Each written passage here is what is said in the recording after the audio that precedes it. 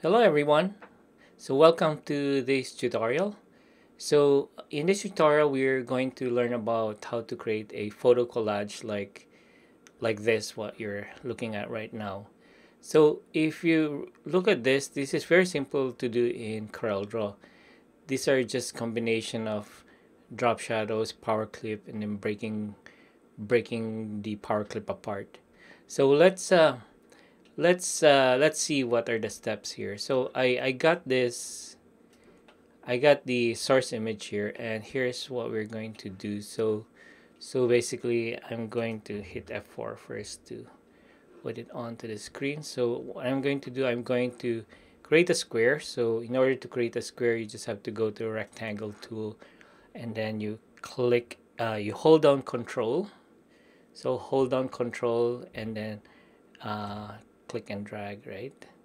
And then let's say I'm just going to see if, yeah, so basically that's the size of the square. So what I'm going to do is I'm going to put this like an outline. So I'm going to right mouse click on this one to put a white outline. And then I'm going to randomly, put this on the area of the face. But first of all, I have to lock this because sometimes this is annoying because I might like move it. So I click on the image and then right mouse click and then you go to lock. So locking the image will prevent you on moving the object. But later on we're gonna unlock that.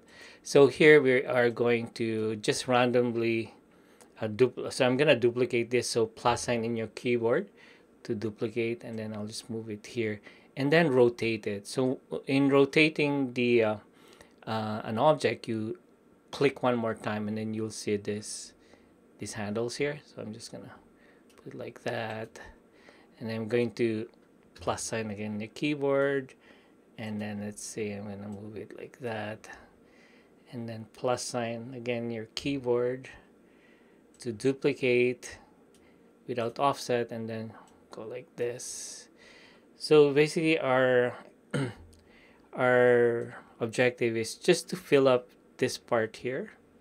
Okay, so click, rotate, plus sign your keyboard again.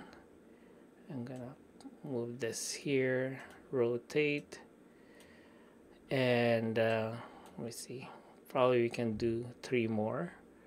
Plus sign, rotate here, and 2 more, so probably here.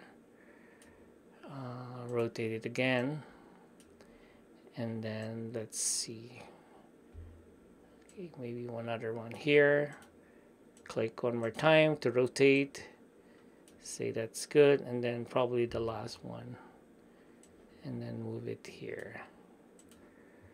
Okay, so now we have all of these squares. Okay, it's randomly on top of each other.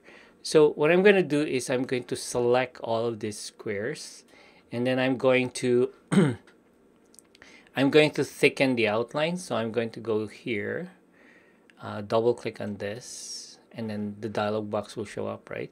So this is how to control the thickness of the outline. Say 6, and then you can actually preview it here. So 16, I'm gonna go for 20, maybe 25. So I think 25 would be good, and then I'm going to click OK here. So what I'm gonna do, I'm just gonna adjust this one so that this one will go inside of the photograph, and then now I'm going to in order to see the order, like which one is on top and which one's on the bottom of the squares, I have to fill it with something. It's like some colors, right? So I'm going to select all of this, and I'm going to say gray.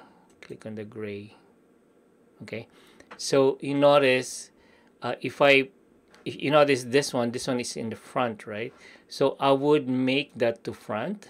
So I click on that and then control shift page up to go to the front. And what else do we need to put it in front? Because that might be in order to see that, probably I'm going to make this transparent just for now, temporarily, so that I can see if the eyes. Okay, so notice this one, the eyes, right? So I'm just gonna move this and move it there. Okay, so I'm going to remove the transparency again. And okay, so I think I'm ready to power clip it. Okay, so in order to power clip, I'm just gonna move this up here. There. So in order to power clip, I'm going to select all of this first. Wait, I'm gonna move this out like this. Sorry, I'm just gonna do some adjustment here so that it would look nice. This one here. Okay. Okay, I think that's good. So I'm gonna select all the squares, right? And then I'm going to combine it. So Control L for combine, or click on this one here. Okay, so now it's combined. Sorry about that. Wrong. Wrong move. So it's not combined. We are going to do a smart fill first. Okay, so we're going to do a smart fill. So you click on the smart fill tool. Okay, and then you're going to fill this with a color like that. We're gonna fill this up because we're gonna combine this and then make this as a what do you call this? We're gonna do that as a power clip. So now I can I'm gonna select all of this. So click this power clip. So power clip, to explain power clip, is that I fill it with a smart fill tool. Sorry, smart fill, not power clip. So only this area will be it would be one shape, right? So these are power clip already, and so hold down shift to select the other ones. 6. So I'm gonna select all the smart fill, and then I'm just going to move it around so that I'll make sure that I got everything. Okay, so I got everything, and then I'm going to move this here first. Let's see, I'm gonna zoom out first. Move this to this corner, and I'm going to delete this because I don't need this anymore. And then I'm going to put this back here. Okay, so once you put that back, then you can combine this now. So I'm gonna select all of that and then combine. Okay, so once you combine, right, now you can click on the picture. So I'm gonna unlock it first. So click on the photograph, and then you go objects, power clip, place inside the frame, and the frame is this whole thing which was combined, right? So click on that. Perfect. So it's there, right? So now the only thing we need to do is we are going to thicken the outline. So double click here, and then we'll make the outline white. And then we can go, I think 25 was the good thickness. And then when you click OK. Okay, so now we'll just borrow this one. I'm just gonna hit plus on your keyboard and just move it here. Okay, let's concentrate on this one now. So now that's your collage. But if you look at the original, there's like shadows there, right?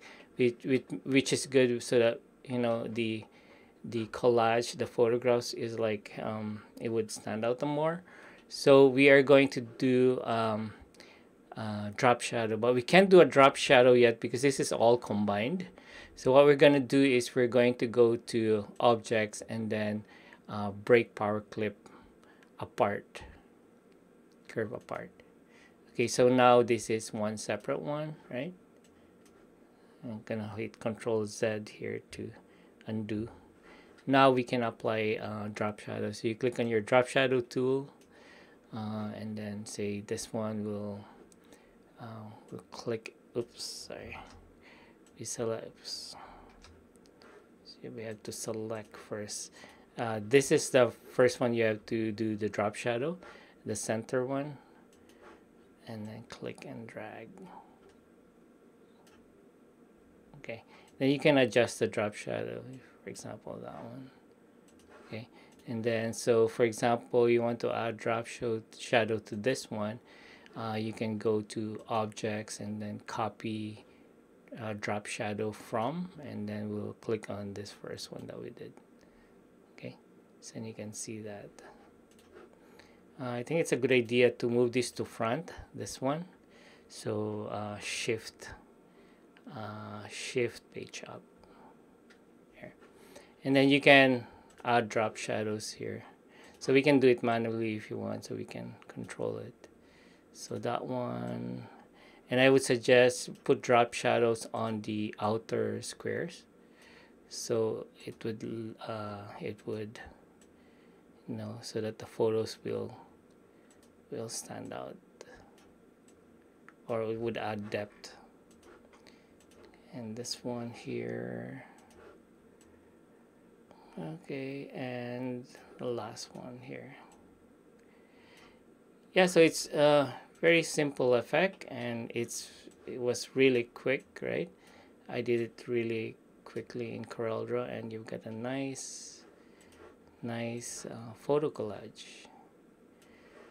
So that's all. So I hope you liked it, and so basically the concept is create squares, and after creating the squares, make sure to, you know, to make sure that this one is on top of all the other squares, and then you combine it. Sorry, not combine, you PowerClip it. Okay, sorry, not PowerClip, a Smart Fill. Okay, so that you have individual what do you call this, areas like this one. This one is all PowerClip, right? If you really take a look, these are PowerClips, right? Control Z, Control Z, Control. Okay, so hope you like it. If you're not subscribed yet, you're welcome to subscribe, and make sure to turn on the notification bell. That would be a good one, because then you'll be notified that I have a new video uploaded or streamed. And and give me a like or comment on it if you like it. If you didn't like it, that's fine. But I will stream live, and I will see you tomorrow again. Bye for now.